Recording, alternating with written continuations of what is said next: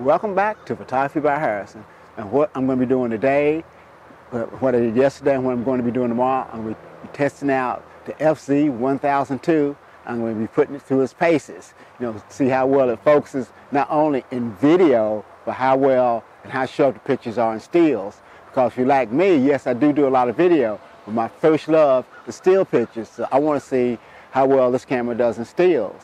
Because if you can remember, when I rented the FZ1000, it did an excellent job in video. It was razor sharp in video, but all the stills and every focal length were a little soft. Now, that could have been the camera I had. It could have been defective. Maybe it hadn't received all the latest firmware. But I've tried it every focal length in video and stills, and the video was razor sharp, but the stills were not. So now I'm going to try the FZ1002 because I've heard that it's supposed to be a little bit better actually in the stills department. So I'm going to take it out, put it through its paces, and also I'm going to show you the 4K crop, and I'm going to show you the HD crop, so you can decide for yourself, is that something you can live with? And also I'm going to show you the image stabilization.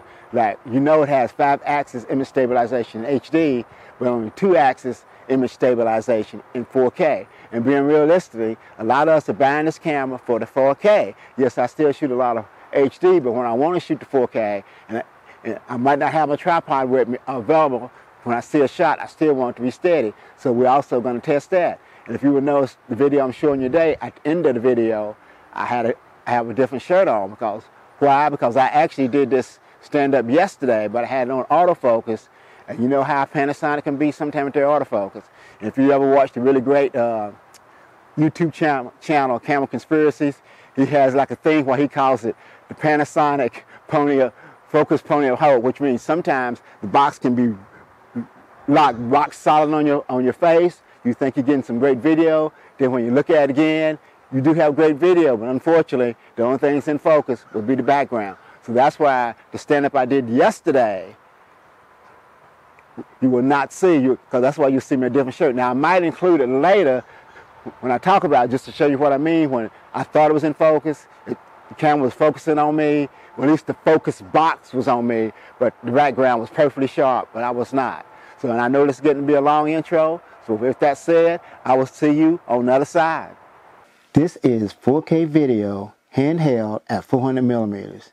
Now, let's zoom in to see how sharp it is.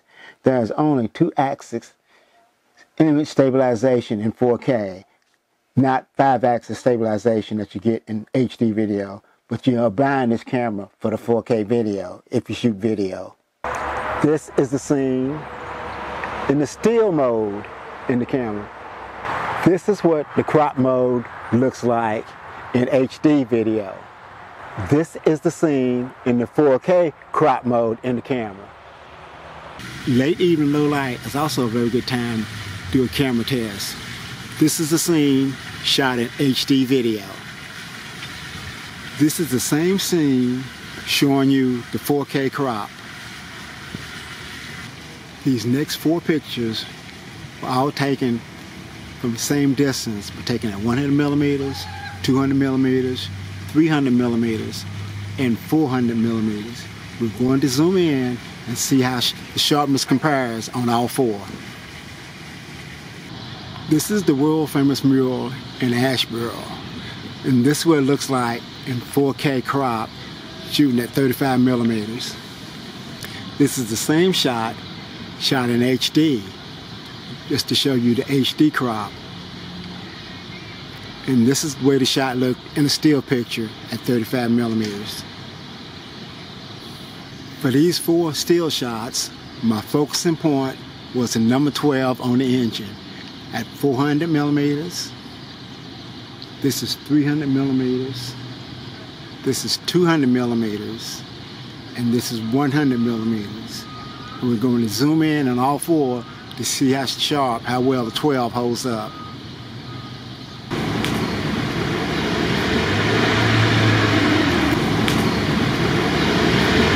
My lens is set at 70 millimeters, and this is the HD crop. And this is the 4K crop. And this is the same scene shot in a still picture at 70 millimeters. Well, what do you think? you're watching this on YouTube, go down to the comments below and let me know how you feel about this part 1, what's going to be a 3-part test. And also, while you're down there, hit the subscribe button and hit the notification button so you can get all my videos. And as always, if you like what you see, leave a thumbs up. But that encourages me to go out and do more videos. If you don't like what you see, it's fine to leave a thumbs down. Just tell me why you don't like it. Because guess what? That will also encourage me to go out and do more videos so you will like it the next time. As always, I thank you for coming along with me on this photographic journey.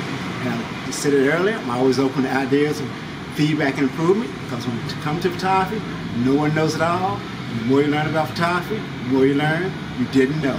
With that being said, I'll see you next time with another FZ1002 test.